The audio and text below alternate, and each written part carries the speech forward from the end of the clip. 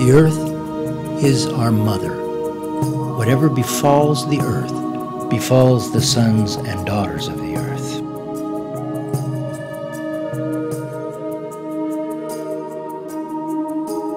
Water is not just another substance.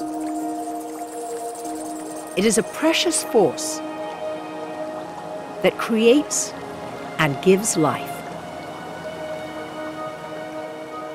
In today's modern world, water has been taken for granted, and we've lost respect for it. It's so fundamental in our lives that we rarely pause to consider its existence. Every day we drink it, wash and cook with it. But in reality, few people spend much time seriously thinking about it. A profound water crisis is now confronting the Earth. Dramatic signs of the crisis have emerged within the United States. Furthermore, there is no place within the US where the evolving crisis is more evident than in the American Southwest.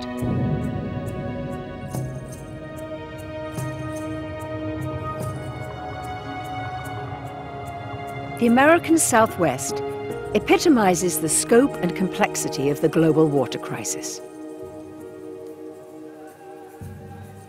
Within the United States, the subtropical dry zone is expanding northward, and the effect of that expansion will be an increase in frequency and intensity of droughts in the Southwest region. Because of climate change, because of extreme weather, there are growing crises in water in the southwestern part of the United States, when there's a real question as to whether or not Lake Mead will in fact be viable in another 20 years, whether or not the Hoover Dam will be able to generate electricity. These are all institutions that young people grow up expecting to always be there for their entire lives, but they very well might not be. The region is experiencing a steady decrease in mountain snowfall, lessening the deep accumulation of Rocky Mountain winter snow, which melts each spring and provides the Colorado River with its vital source of water. The bottom line is there's only so much water in the Colorado River, and I think right now the Colorado River provides water for something like 30 million people. It's really not that big of a river compared to other rivers. The Colorado River today is already a stressed river, and I think the water demands that are projected on the Colorado River are going to outstrip the amount of water supply that we have available in the Colorado River. This could cause potential chaos in the 7 states which reside within the river's watershed. Those people are going to have to find water somewhere else or reduce the amount of water that they use for various activities. The big users of water are the energy industry and agriculture. And so if the Colorado River flow decreases, which it will during sustained droughts, probably the effect of this stress on the water system will be a change in agricultural and energy practices. Today, the ongoing drought has brought the flow of the Colorado River to its lowest level since measurements began 85 years ago. It's anticipated that the current drought condition will result in a reduction of between 10 to 40% of water flow. We're in a drought right now in the Southwest, but we've seen worse droughts in the historical record and the instrumental record and the paleoclimate record. Droughts that could make current arguments and fights over the Colorado look like nothing. Droughts that could really cripple the entire region. This is not the first time a drought has affected the lives of people within the Southwest. A mega drought occurred 800 years ago and caused tens of thousands of Native Americans to abandon the areas where they lived because of a lack of water.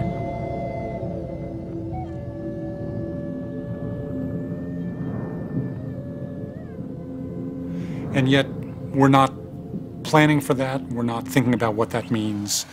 We're not fully prepared for the kinds of droughts that we could see in the Colorado. Today, the river is 2 degrees Fahrenheit warmer than it was in 1976. and is projected to increase in temperature within the next few years.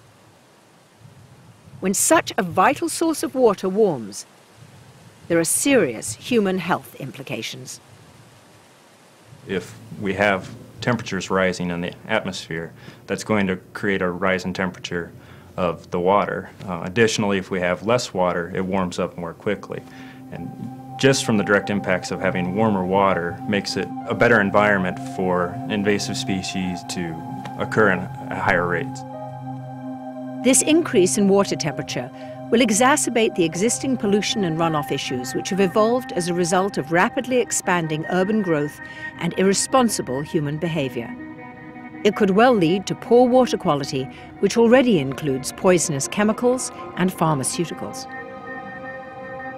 Also in the Southwest, some of the flash flooding or stormwater problems, they're not frequent, but when they do occur, they can send a slurry of toxic substances to the watershed downstream.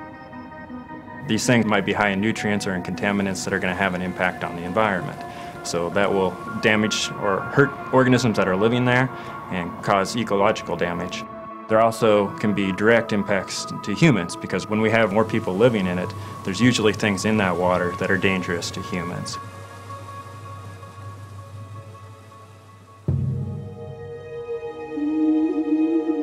This we know. The earth does not belong to us. We belong to the earth. This we know. All things are connected.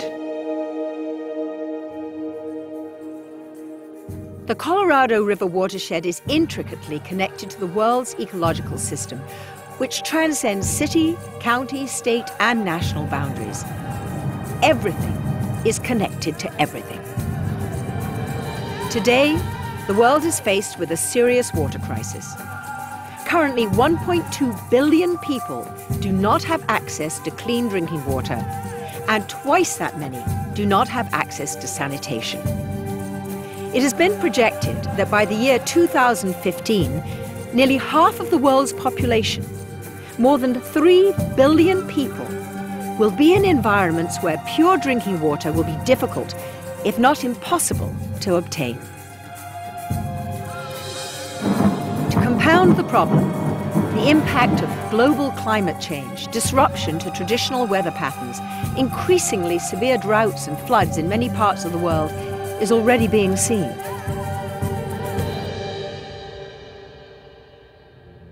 Water in the United States has always been taken for granted.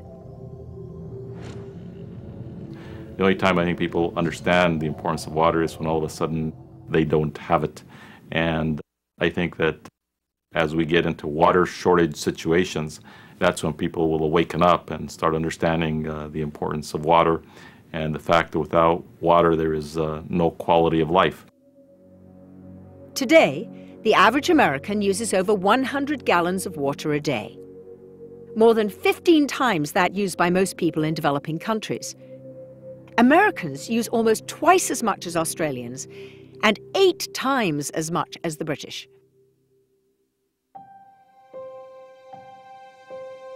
Throughout the 19th and well into the 20th century, the doctrine of manifest destiny mandated that the West be subdued and settled. The land was desert or semi-desert. But instead of adapting to the new country, the settlers and the government altered the ecology of the Southwest. We built an enormously complex water system in the western U.S. precisely because we don't get water where we want it or when we want it. Precisely because the places that are growing the most rapidly are arid, dry, water-short regions. And so because of that, we've built dams and infrastructure. We built aqueducts thousands of miles long through very dry regions to move water from one place to another.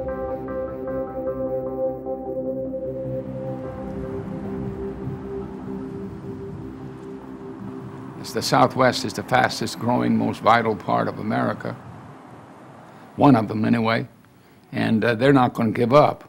I mean, they're going to use the water until, hell burns over, and they're going to grow. Currently, Nevada and Arizona are the two fastest growing states. And following not far behind are Utah, Wyoming, and New Mexico. Let's be honest about growth. Growth is going to happen. Whether it's because we multiply ourselves too quickly, or whether it's because people move here because the jobs are created. Growth is going to happen. And it's not whether you grow, it's how you grow. How is this country going to absorb that growth if it doesn't come up with different ways of growing? Throughout the history of the American Southwest, the struggle over water has gotten more and more heated. Mark Twain was prophetic when he wrote about the Wild West. Whiskey is for drinking, and water is for fighting over. The conflicts over water in the West are legendary, and they're legendary because this is a region that's water short. So we do a lot of fighting about water in the West, and I frankly think that's probably going to continue. Political conflict over water in the West is an ever-present part of the scene. City versus city, city versus farm, urban versus agriculture versus the environment, upstream versus downstream, vegetable growers versus cotton growers. And as long as we don't manage water sustainably, we're not going to eliminate those conflicts. Colorado may right now be over-allocated, and it may be that it's going to lend itself to a big fight sooner than people thought, and there's going to be a lot of weeping and gnashing of teeth because there isn't going to be enough Colorado water. In the 1920s, the government established the 1922 Colorado River Compact and the subsequent Boulder Canyon Project Act of 1928, which divided up the river to those within the watershed, which are the 7 southwest U.S. states and Mexico. One thing that people need to know is that when the allocations of the Colorado River were made, they were based on assumptions that we now know were overly optimistic in terms of how much water would be in the river, because they were based on some historical data that at the time they didn't realize, but now we know was pretty wet period of time. Also, the decision makers utilized population figures from the 1920s to establish the allocation of water. They did not anticipate the future growth of Southern California, Nevada, Arizona, Utah, and New Mexico. In the agreements, the state of Nevada had the historical misfortune of receiving a small share of Colorado River water. For an example, the state of Nevada was allocated 300,000 acre-feet of water compared to 2,800,000 for the state of Arizona. When no one back in the 1920s was envisioning that you would have a behemoth kind of city in the way that you do now with Las Vegas, that is huge and growing and consuming an extraordinary amount of water. The assumption that Las Vegas can grow as much as it wants, that Arizona can grow as much as it wants, that Southern California can grow as much as it wants, and that we will continue to find new sources of water, that assumption's wrong. Those days are over. Las Vegas receives 90% of its water from the Colorado River. Today, its population is now 2 million people and is now racing to find alternate sources in order to accommodate the demand. Reuse and conservation are the centerpiece of the Las Vegas water strategy.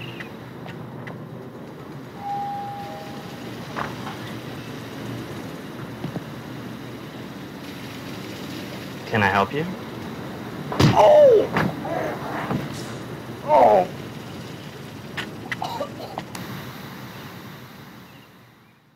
We're a community that's 100% recycled.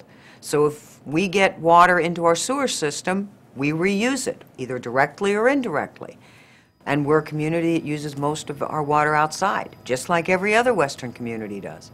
So we began to pay our customers $1 per square foot in 2003 to replace their grass with drought-tolerant landscaping that's more sustainable in these desert environs. A couple of 100 miles west of Las Vegas is a region that faces even more extreme challenges.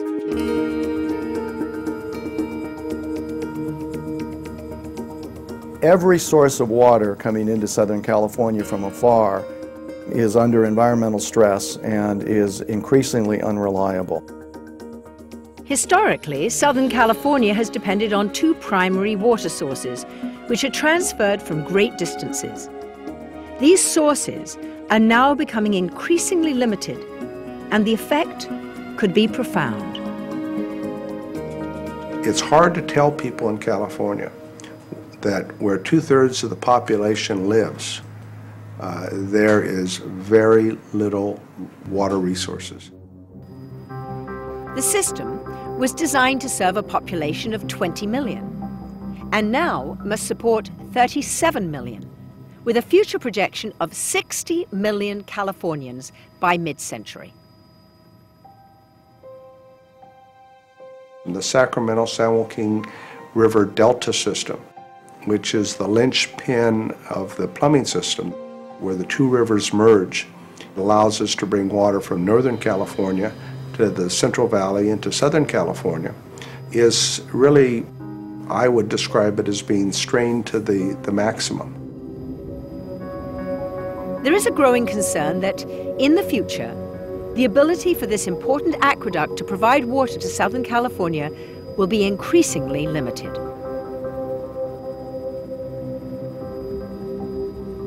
Water and energy are intricately linked.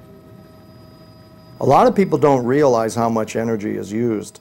19% of the electricity in the state of California is used for treating or moving or heating water.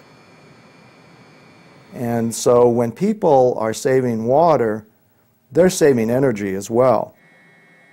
That's particularly important as we start to get serious about reducing global greenhouse gases. Because of the relentless drought, hydroelectric power throughout the West could also be in jeopardy.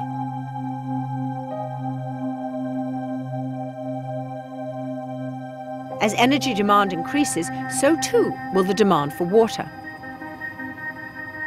Some speculate the electricity generated from the Hoover Dam could be in jeopardy. Well, and we didn't anticipate this. You know, we expected those reservoirs to be full.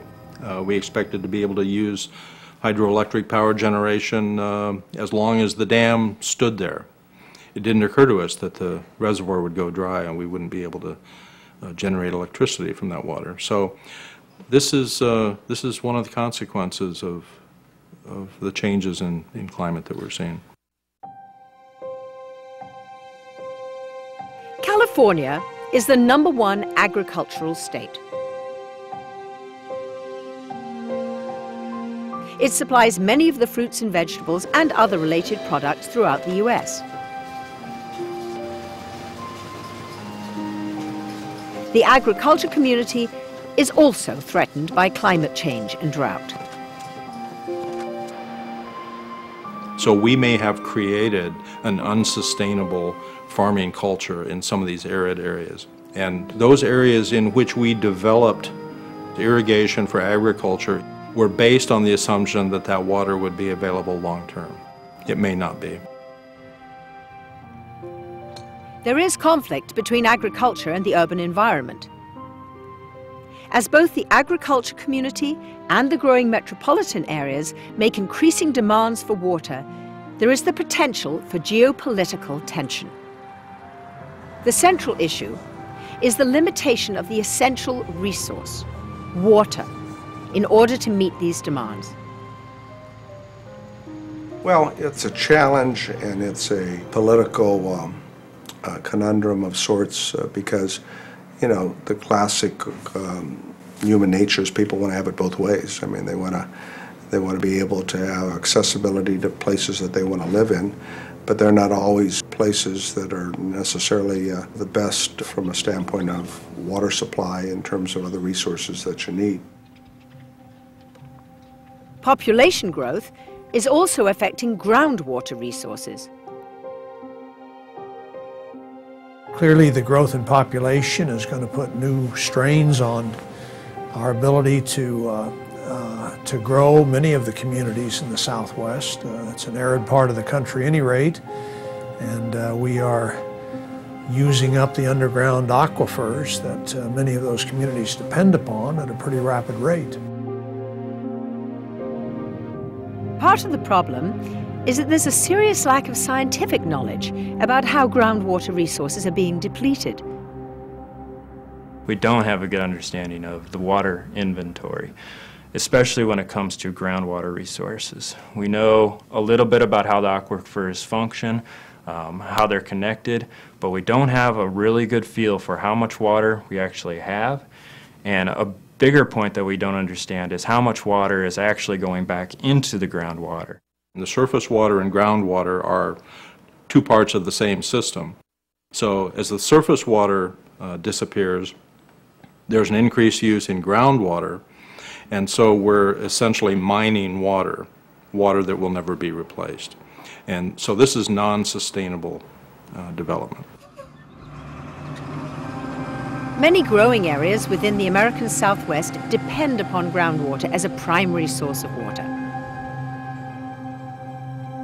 Well, aside from the natural effects on the ecology, the environment, the natural environment where plants and animals are having to survive through longer periods without water, the human impacts on agriculture and water supplies for cities and other areas are also being affected. One of the fastest growing and thirstiest areas in the US is Palm Springs, California, whose primary source of water is groundwater.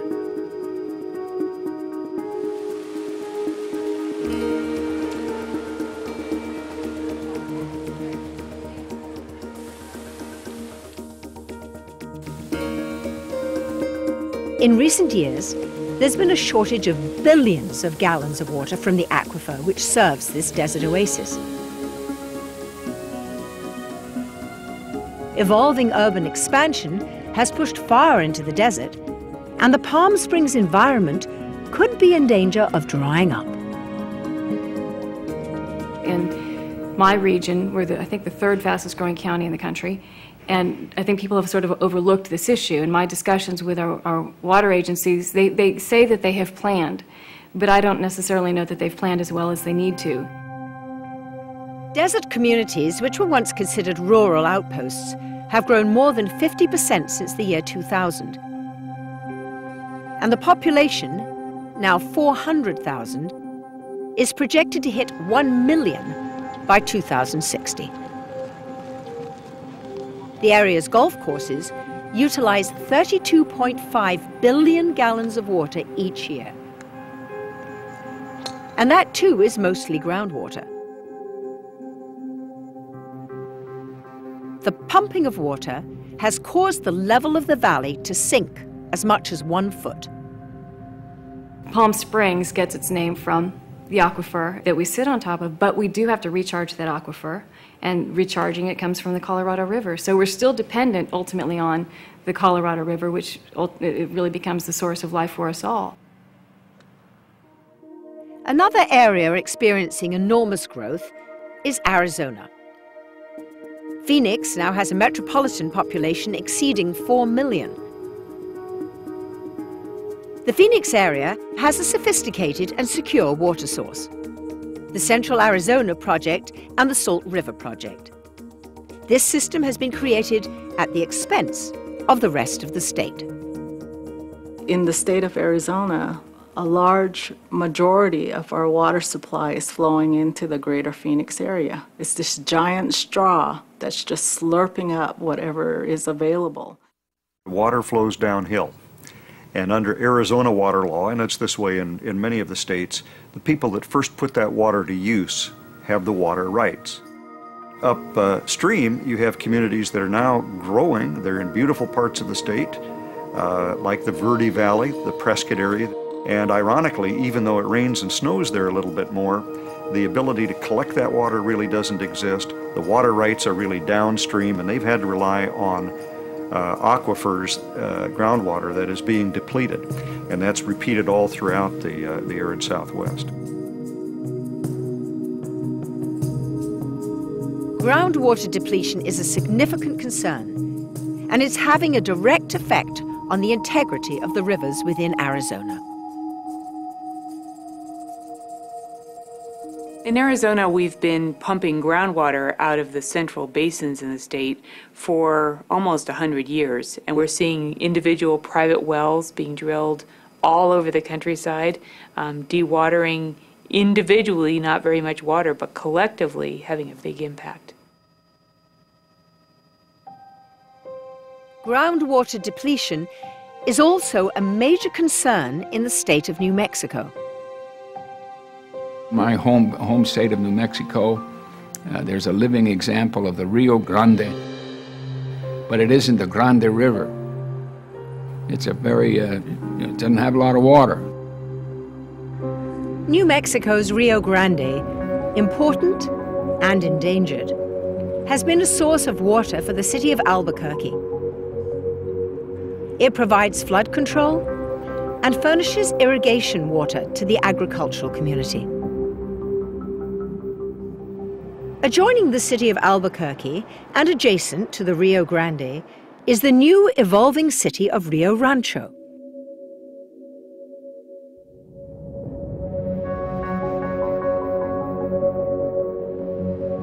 It's projected to be the same size as Albuquerque soon, and it generates its water source from pumping groundwater, which threatens the Rio Grande.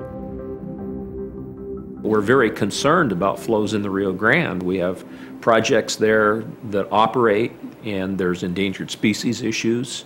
And to the extent you're affecting surface flows in the Rio Grande, you're having impacts on our projects and our water deliveries to our water users in the Rio Grande areas. In order to mitigate the groundwater problem, the city of Albuquerque is planning to import water from the Colorado River. This will make Albuquerque as dependent on the endangered Colorado as Las Vegas, Los Angeles, Phoenix, and the other growing cities within the Colorado River watershed.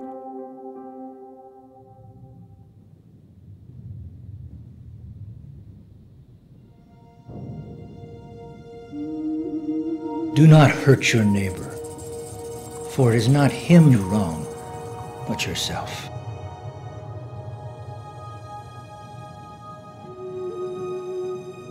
Due to the evolving water crises, the communities with the greatest vulnerability are the Native Americans.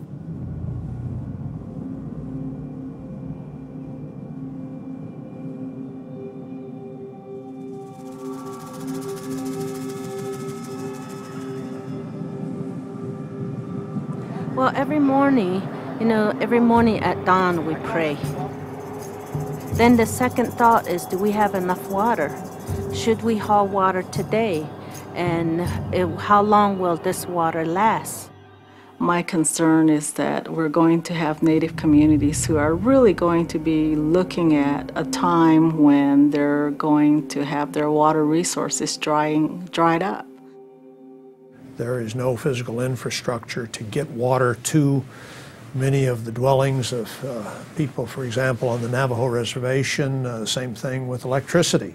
So there are circumstances in our own country which are in other parts of the world we would think of as third world conditions.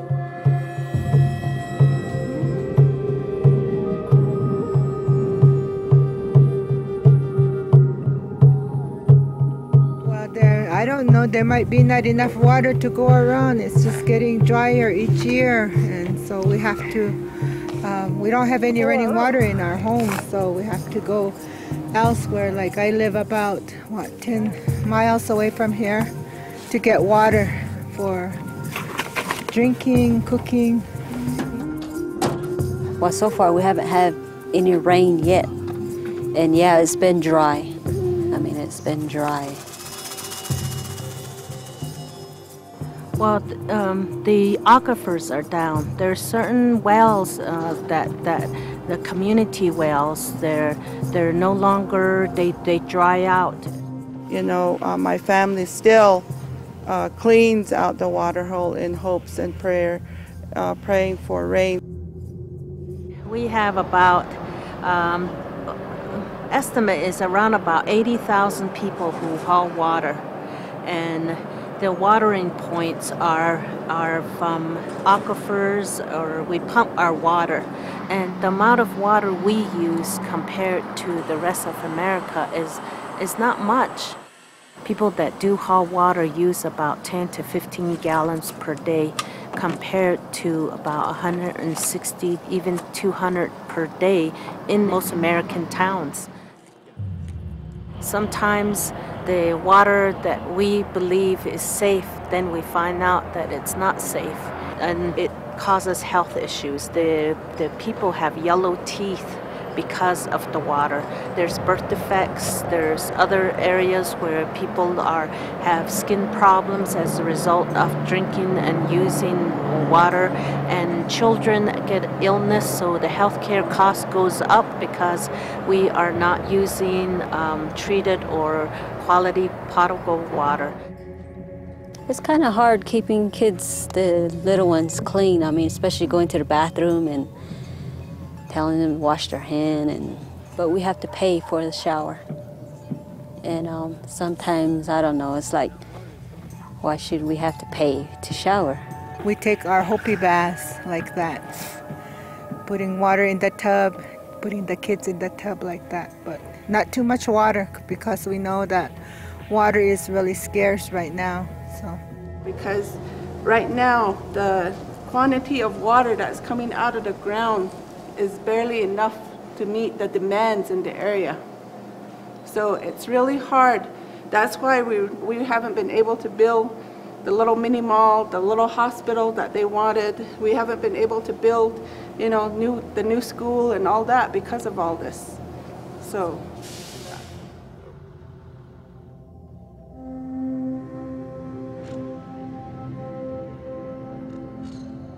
There was a housing development that was done, and they look like they're very nice homes, but they sit empty because the water source isn't there. And from what I understand, the projection was there was water, and then when it actually was built, then the wells dry up. And according to our stories, you know, we've been put here for a reason and for a purpose, and part of it that is that, you know, we are to be very industrious. Although this is a harsh environment, a lot of our life depends on the self-sufficiency of our people. You know, everything, our whole life is around how much water we have. On January 6, 1908, in Winters versus United States, the Supreme Court established a right to water to support federal reservations, including all Native American lands. The landmark Winters Doctrine was a promise to provide water for all Native American reservations throughout the United States. Well, I think the Winters Doctrine, I've always thought that if you can have real water instead of having water on paper, it means a whole lot more. It's just as simple as that. In the case of Indian tribes, it's not enough for them to get what they call paper water. They want wet water. In other words, rights that are translated into programs or projects frequently funded by the federal government. Currently, efforts are being made to implement water settlements and provide infrastructure to the Native American nations in order to deliver this precious resource. There are numerous projects in the planning process. Two of the projects awaiting funding in the Southwest are the $1 billion Navajo Gallup water supply project and the $17 million Eastern Navajo water line. These projects will also be dependent on the endangered Colorado River and its tributaries.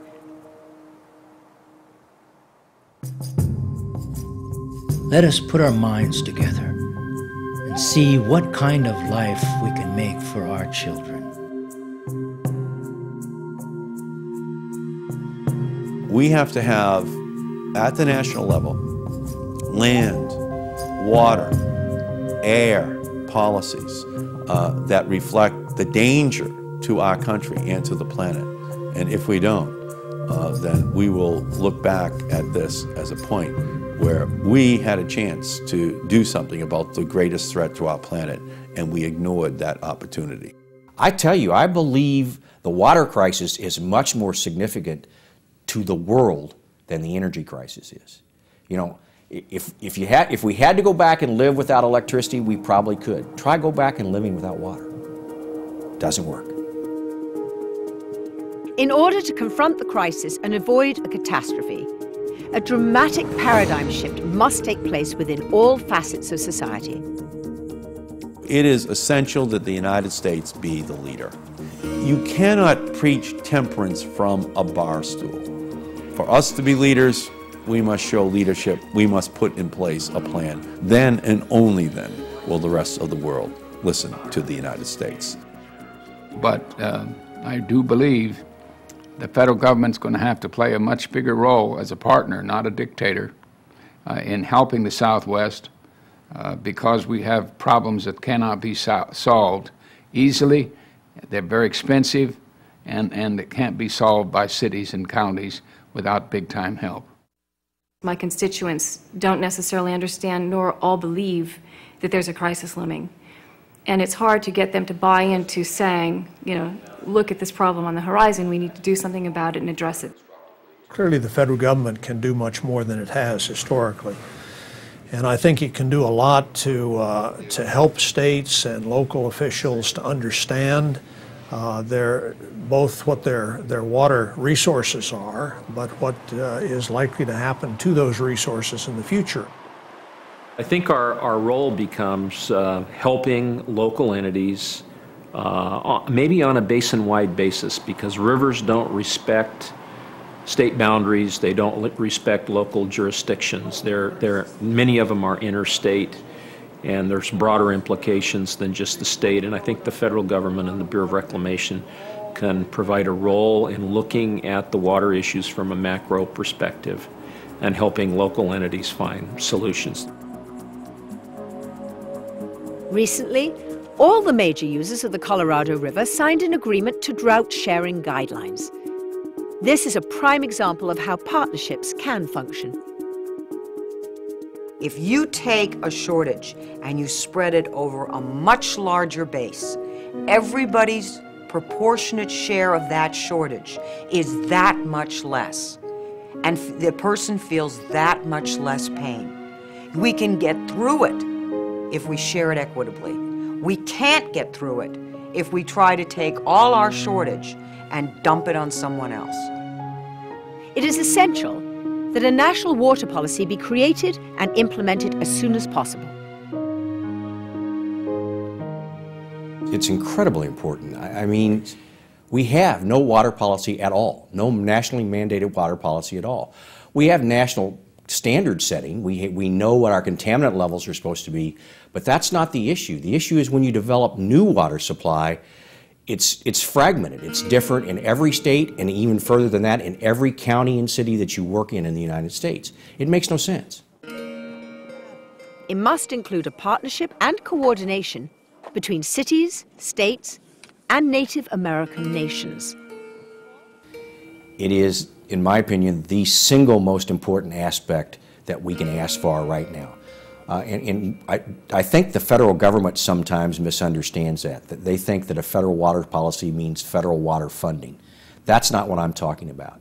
It is imperative that we have consistent regulations that allow us to develop water supply in the most efficient manner, and that can only be done by having a national water policy.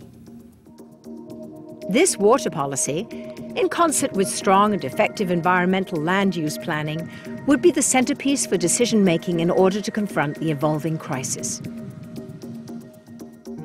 In the past, water has been transferred throughout the Southwest without understanding the environmental impact consequences. As So we're modifying the hydrology of these regions at a very big scale. And as we mentioned, we often don't even know what the initial condition is. We don't know how much water we have to begin with in some of these places. So to be moving it around without a big picture plan on how this is going to impact either the environment or how it's going to impact these communities in the future is dangerous.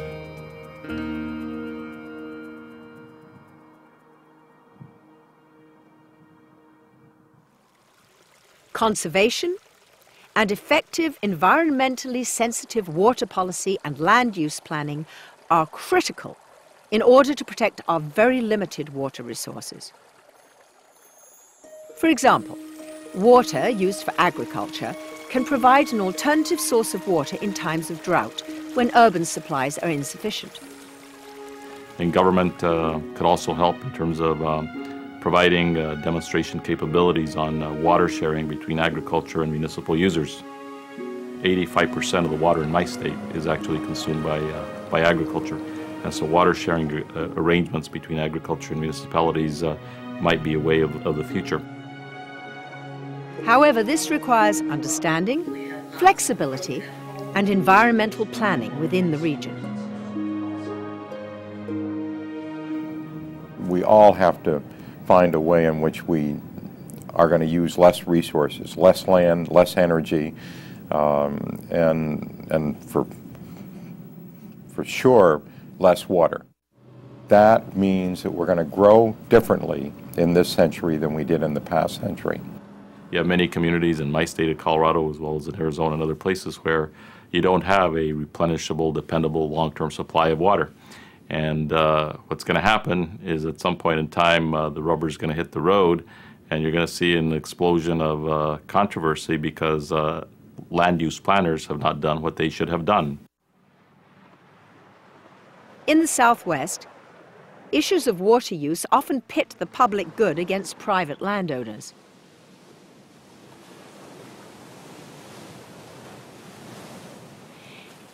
It's very hard to get these folks to recognize that it's actually a regulatory system. So if we can sort of make people understand, perhaps combined with incentives, that if we can protect the quality of life, we can protect flowing streams and habitats, we're actually enhancing their property value and making sure those who are there today actually do have a water supply in the future. That's really what private property rights are. The 7 states within the Colorado River watershed must become self-sufficient and less dependent on the river and other depleting water resources. This includes replenishing groundwater basins and aquifers throughout the region, which would provide a safe storage environment for water so it will not be lost through evaporation. By reducing the waste and reusing the water and restoring watersheds, we think that will lead to a more sustainable future.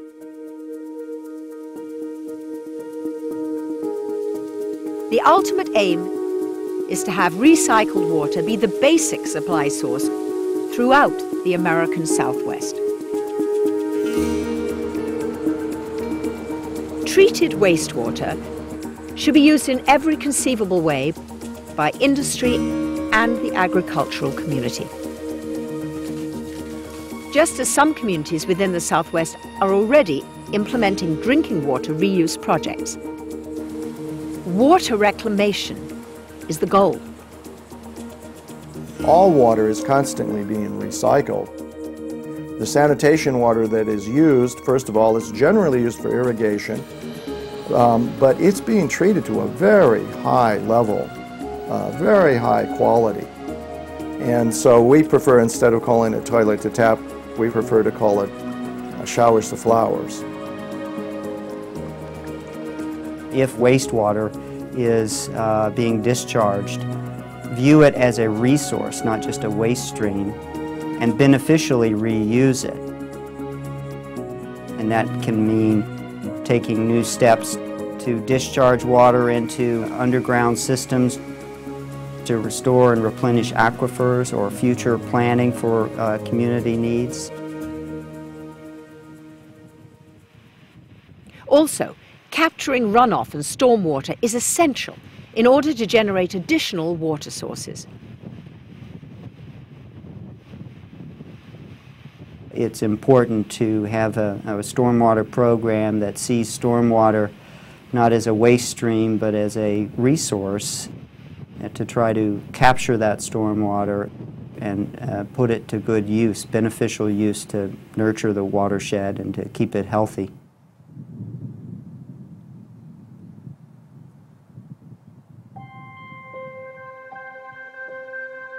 Desalination is a supply option that is available but expensive.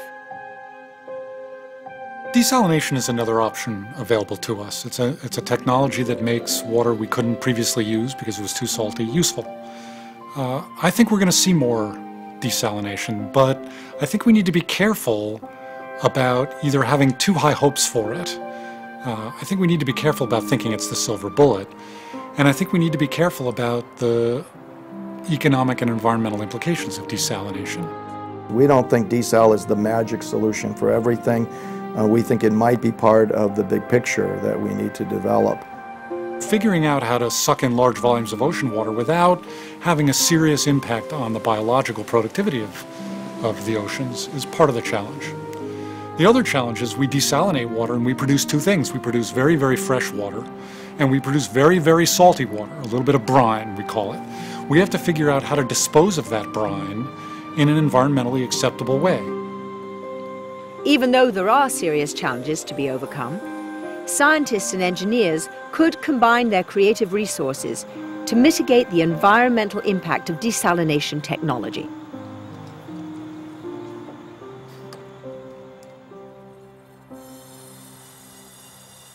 To produce desalination from ocean water requires a tremendous amount of energy. The power generation required for desal can also come from other new sources as well, namely solar generation. There's a lot of land area in the high desert that's open and ready to put in solar panels. Also, there are partnership possibilities regarding desalination exchange benefits between Southern California and other cities and states within the Colorado River watershed. Southern California takes a lot of water from the Colorado River, and you could build desal on the ocean in Southern California, and via exchange you could let the benefits of that desalinization go to Las Vegas, go to Phoenix, Tucson. Movement up the river, even in the upper basin, it's conceivable that Denver, Salt Lake City, cities which take Colorado River water, could benefit from desal.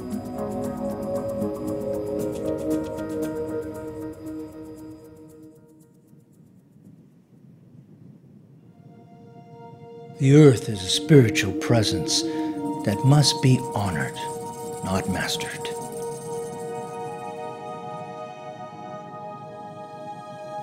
The planet is sick.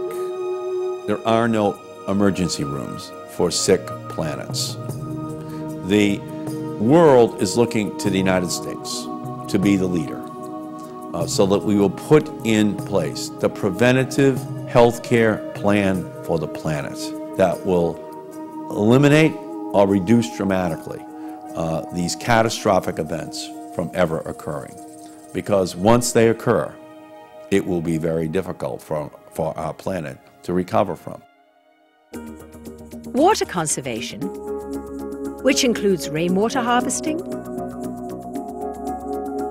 and landscaping which requires little or no irrigation, as well as the development of efficient appliances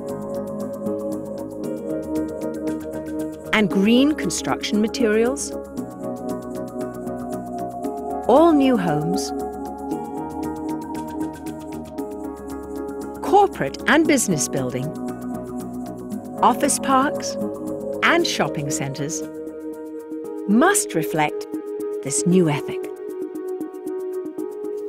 All other issues in history will be merely a footnote if we do not solve this problem by putting in place the prevention measures that avoids the catastrophic events that will happen if we don't protect our air, our water, our land.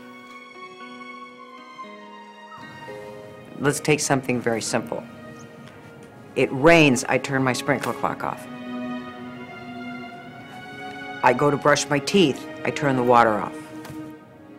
Those have to become automatic and not consciously thought through tasks. In every aspect of our lives, there are opportunities to respect and save this sacred resource. Small changes in our daily habits can potentially have a dramatic effect. An ethic of conservation throughout the American Southwest is a fundamental requirement, and the effort begins with education. They are their greatest asset. How do you make people assume responsibility for the community they live in? How do you make them recognize that they're a part of the solution? Conservation is the key word. My mother always said, you have to learn how to work smarter, not harder. And if we can do that, we can live just as well. We won't have to sacrifice, but we won't be consuming as much water, as much oil, gas, coal, all resources. And the key step in reducing the wasting of water is instilling an ethic of efficiency and conservation so that people see water as the lifeblood, the greatest resource, America's greatest liquid asset.